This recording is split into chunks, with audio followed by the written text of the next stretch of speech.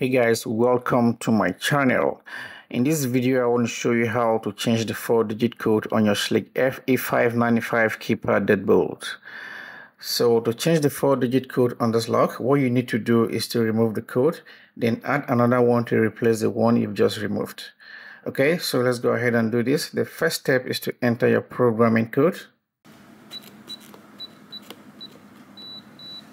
Okay, wait for 3 orange lights and 3 beeps. Now hit the Schlage button. Now press 2. Okay, enter the code you want to remove. Enter the code again. Okay, that's it. You're going to hear a long beep and see a green flash here, meaning the code has been removed. Okay, so the next step is to replace the code. So enter your programming code again. Wait for 3 orange lights and 3 beeps. Now hit the Schlage button. Now press 1. Now enter your new 4-digit code. So mine here is going to be 3344.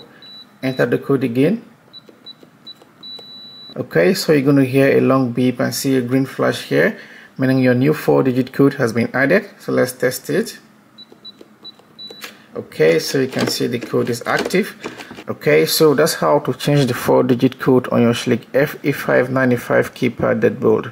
Okay, so that's how it works. I hope this video was helpful, and if so, please give me a thumbs up and subscribe to this channel for more videos like this. Thank you for watching. See you in the next one.